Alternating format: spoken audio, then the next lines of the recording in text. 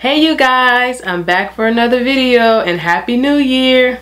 For those who made it to 2021, congratulations. Hopefully this year is a good year. If you're new to my channel, my name is Gerby Norellis. You can follow me on Facebook, Gerby Norellis, and you can follow me on Instagram, G Norellis. Today I'm gonna talk about my TTC journey. I think I did a video 2 videos ago. I spoke to you about what's been going on through my TTC journey. I think at that time I was at least in my 6th cycle of trying to conceive, and since then I still haven't gotten pregnant. I did do a video, I did speak about being pregnant in October, and then I had a chemical pregnancy, which means I lost the baby very early before the 4 weeks. So starting this month, I said this week, starting this month, I'm gonna do a fast, a cleansing that I did around end of September going into October until I found out I was pregnant. The diet was for my fibroids. I have one fibroid that's about 4 centimeters, and the doctor told me it wasn't nothing big that was blocking me from getting pregnant, because last year I did get pregnant, but then I miscarried at 6 weeks. So I've been, I gave up, and then this year again I said I was gonna start again. I think I started in, it was either August or July, I started again, and so I kept, me and my husband kept doing it, and I'm like, it's not working out. So one of my clients, she told me that she had a fibroid issue when she was around my age, and she was having issues trying to conceive. So she went to like a holistic doctor, and the holistic doctor gave her a list of certain foods that she shouldn't eat. It was basically a cleansing for 30 days. I said I'm gonna try this time 60 days because last time I was able to get pregnant. So I think maybe if I try longer, I'm gonna do the cleansing. I'm still gonna, have my little fun, be deep, but what I'm gonna do is not take it as serious to get pregnant until like after I do the cleansing. I would say the last month, like February, that month I'm gonna take it very serious, trying to make sure I conceive that month. But this month is just making sure that I clean my body, so that way when I roll over into February, my body's still clean, but I'm really trying to make this baby happen so it can stick, and so we can have a 2021 baby. So I'm going to put the list of the different things that I can and cannot eat during this cleansing. There's a lot of foods, if you have fibroids, that will cause the fibroid to like inflate and grow bigger. One thing is like red meat, cheese, things with a lot of fat, and no MSG, like salty food like Maggi. I'm Caribbean, so we love to put Maggi, adobo, all those things that is really bad if you have fibroids. And of course I already said dairy, and there's even certain vegetables that can cause inflammation. So the list that she gave me is very, very, very strict. Like it literally took all my strength those 30 days to like not be tempted to eat something outside, because my husband and I sometimes we like to pass by the store and get something to eat, and my son, he loves, even though I shouldn't be feeding him, he loves junk food, so I'll get him junk food, and then I'm like, I can't get this burger, or I can't get these fries, let me just, so, but at the same time I can still make opposite things just in a healthy way. And then also with this, because you're basically clean eating, you kind of have to you have to cook your own meals. So sometimes I don't even have time to cook my own meals, but this really disciplined me to make a meal every single day. Or sometimes what I would do is I would meal prep, so I know I have that food for at least 3 to 4 days. So I don't have to, oh, I have to cook today, I have to cook today, I have to cook today. So I'll make enough that's gonna last me 3 to 4 days. I tried to include my husband and my child, but they're like, I'm not going for that. So I had to do it by myself. But I also ended up losing a lot of weight when I did that. I literally lost like a pound every day or every 2 days. I drank a lot of water and I exercise too. So I exercise every day for 30 minutes. Right now I went back. I gained all the way back because Thanksgiving happened, the holidays happened. I said after the cleansing in October, I was gonna do it again in November and December, but I'm like, it's Thanksgiving, it's the holidays, it's been a rough year, I want to enjoy the holidays. So I'm like, I don't want to do the cleansing. And Thanksgiving I eat turkey and stuff I'm not supposed to eat, and Christmas I eat, you know, what I'm not supposed to eat, and then on New Year's I drink soup, you know, Haitian squash soup instead of, you know, dieting. So I was like, after the New Year's, January, I'm gonna definitely do the 60-day cleansing. So one of the things that's very important in doing this cleansing is drinking a green shake every single day. The first 3 days of the cleansing, you're going to drink green shake all day for lunch and breakfast. I mean, for breakfast and lunch. I said the opposite. Breakfast and lunch, and then dinner you're gonna eat a light meal. You can eat anything that's on the list.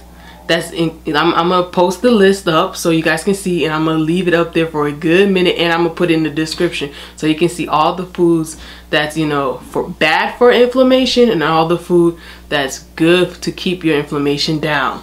And so yeah, the first 3 days you're drinking shakes, green shakes, and I'm talking about real vegetables, not the little powder shake that you buy in the store.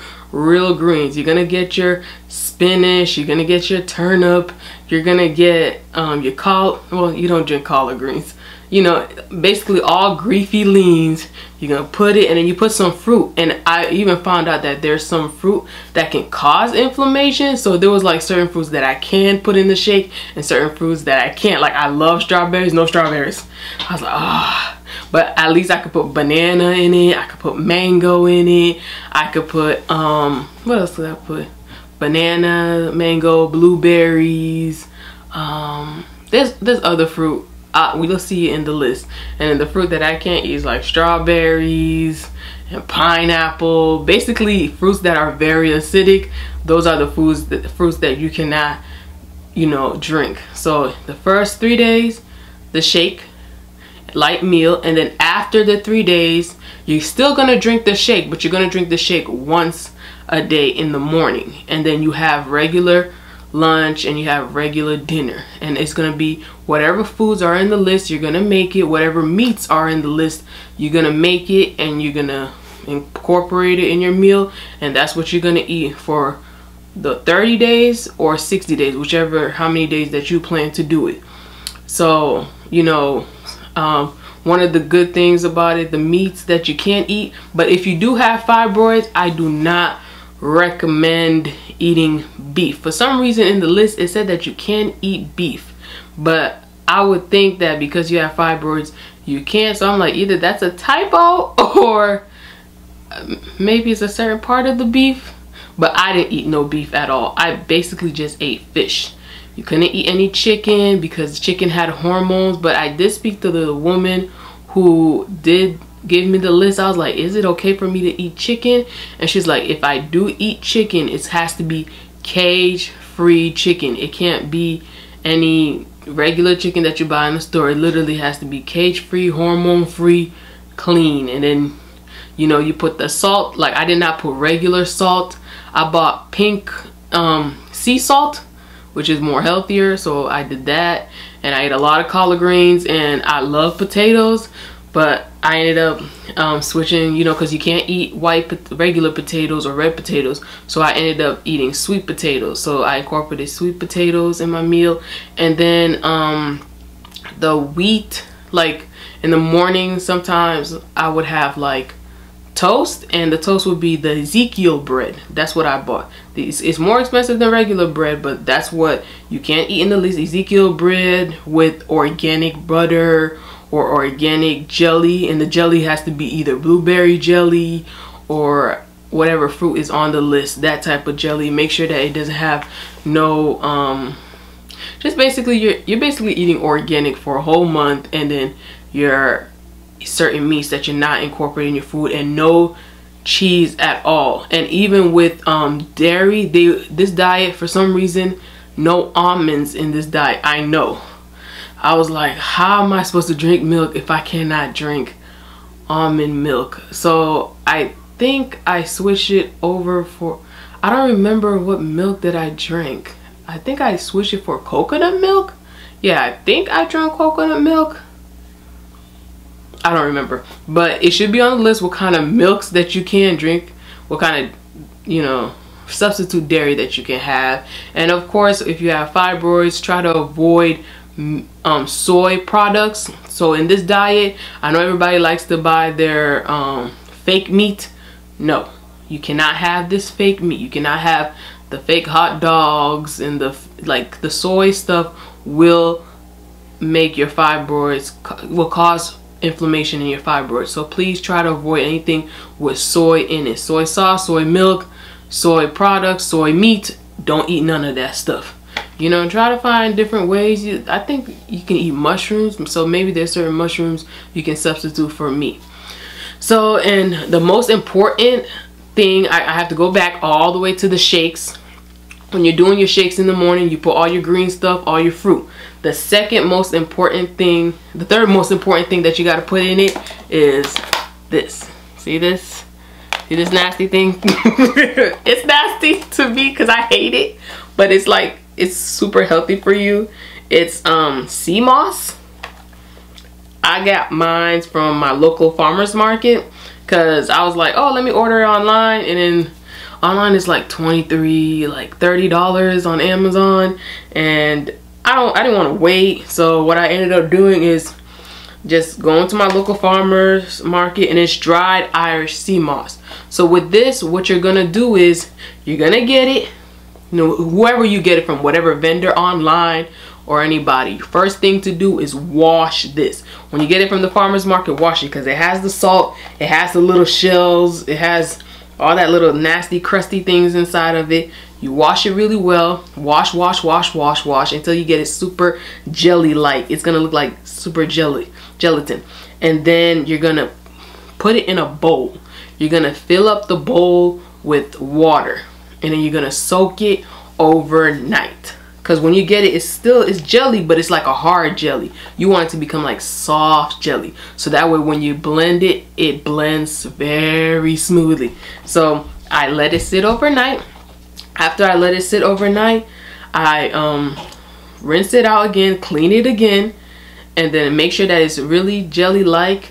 And then I put it in my blender. I use my NutriBullet. You can use a regular blender, NutriBullet, and I blend it until it's like super creamy. Sometimes you might get like teeny tiny chunks, but it's okay as long as it's enough for you to scoop it. And like literally, I bought 2 of these, and one of these made like a huge jar, and I still have the jar in my refrigerator. And every now and again, like, I'll put it in my drink and I'll drink it, because the Irish, you know, sea moss is healthy for you. It's good for your immune system.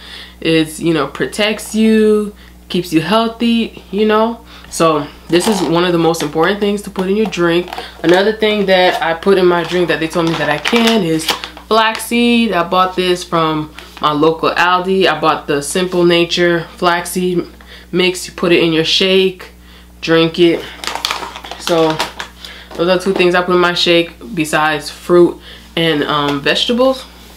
So yeah, the shake, the Irish sea moss, I can't get used to the taste, but I know it's healthy for me, so I take it anyway. I got my mother-in-law into it, so she started using it, and I even told my mother, and I think she started using it. I don't know, but she's always into eating and drinking healthy things. I'm sure she has it somewhere in the house hanging around. Yeah, so you put that in your shake, eat your regular food.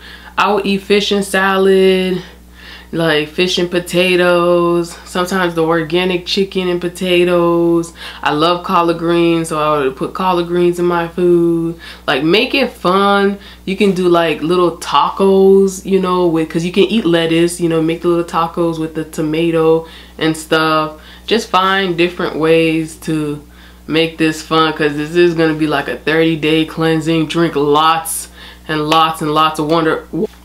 Drink lots of water, because you know you want to stay strong. And I exercised every day for 30 minutes. Did treadmill, did my elliptical. I did everything for 30 minutes a day to an hour a day, you know. So yeah, so this is July, so I'll probably be done by the end of February, and hopefully I'm pregnant either the end of February, because my cycle is every 30 days. My cycle is like 30 days, so my period, my cycle comes every month at the same time, every single month. Every single month I track my cycle. The one thing I love to use that I put in the last video is the ovulation kits from Pregmate. I use those. They're cheap. I still have a whole bunch. Remember last time I said, oh, it was like a 60 pack. I still got like 10 in here. And they're by Pregmate. Very small, easy to pee in. Don't go wasting your money going to Walmart and the pharmacy and spending all that money. You can buy this for like, I think it's $9 to $10 to $15 depending how many packs you get, but at least it'll last you a lot of months. I've had this one since, I had some in July, and then I got new packs in September. So I've had this since like September, October. It's good. Don't waste your money on those expensive ovulation kits online. They do the same thing, and it tells, like, I put it on a piece of paper. I track every month. The minute it gets dark, get the dancing, do what I need to do. It's cheap, it's affordable, and you can keep using, you know, as much as you need. You can pee on like 50 of them a day and you'll still have more left over. So get the Pregmate ovulation kits. And then same thing, like I said, I didn't like the Pregmate pregnancy kits because they would leave a little indent line or a little evap line. I'm not for those things. But I'm also cheap. I'm not gonna go buy expensive pregnancy tests unless I see a good clear line. Then I'll go, you know, to Walmart or Target, wherever you buy your pregnancy test, and spend $7, $8 on a pregnancy test. But what I do is, like I said in the last video, easy at home.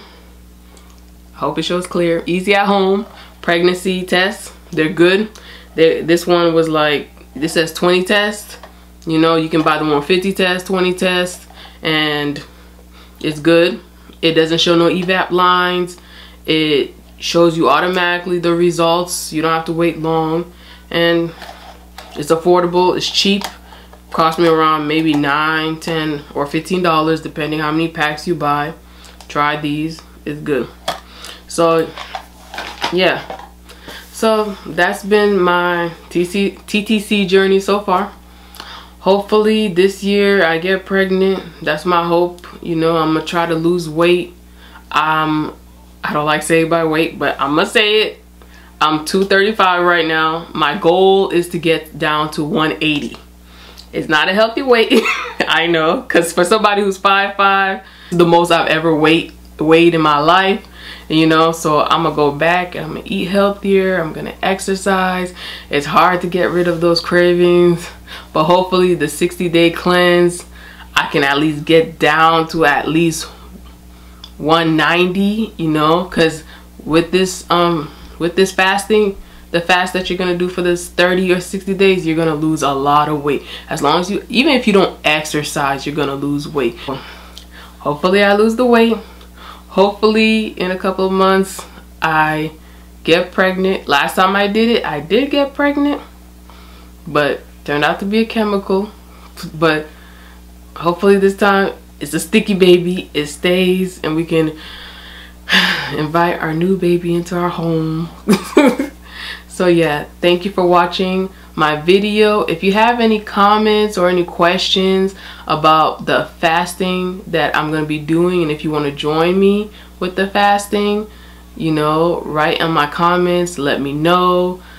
I'll tell you more. And again, I'm going to put the list of every item that you can and cannot eat, what's good for inflammation, what's not good for inflammation. I'll post the picture and everything. So I hope everything turns out great. again, thank you for watching, and thank you for being part of my journey. And if you like the video, click the like button, subscribe to my channel. Every other month or every month, I'm going to talk about my TTC journey, and hopefully this helps any woman that is struggling with fibroids or infertility. You know, I want every woman to have a baby, and even if you can't have a baby, you can always adopt. But I know in my heart that God's going to give you one, hopefully. And for anybody who's trying to get pregnant, I will continue to pray for you if you need me to pray for you, you know. So again, thank you for watching my video, and hope to see you back soon. Bye.